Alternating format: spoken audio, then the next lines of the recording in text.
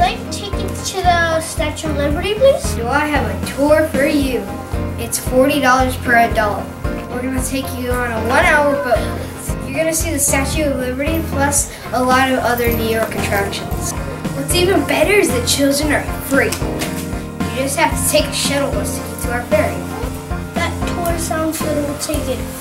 What does that P stand for on your hat? The P stands for Pharaoh. Now all you have to do is just follow that man over there and you'll get a short bus ride to the ferry. Use your ticket. Enjoy your tour. High five, young lady. High five, young man. Bye. Another sucker was had. These scammers got another tourist. Tours are us?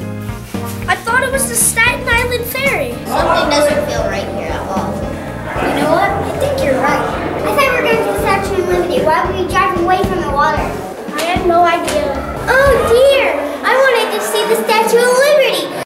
Actor Alec Baldwin is perhaps giving us all a good reminder about a well-known scam, and today New York City's helping out. It's going after illegal tour operators. Baldwin posted that he and his family bought tickets for what was supposed to be a boat cruise around the Statue of Liberty, but it was in an area notorious for those tricking tourists. That's because he bought a ticket from a street vendor, not from Statue Cruises, which sells tickets inside Battery Park and operates the only boat that will take you to the island. The city's clamped down before, and now the mayor is taking it a step further.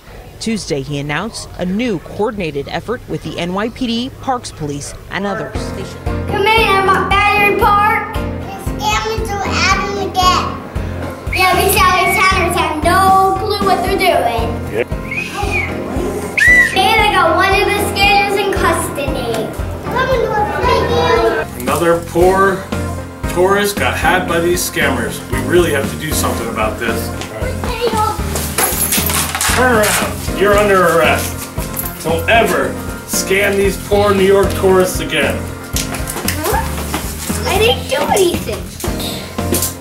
Your little fake trip just cost you some time behind bars. So tourists, be very aware that there are scammers out there and they may look legitimate. Do your due diligence and find out and buy tickets from the proper sources. Places like Tours R Us, they may look legitimate, but they're not.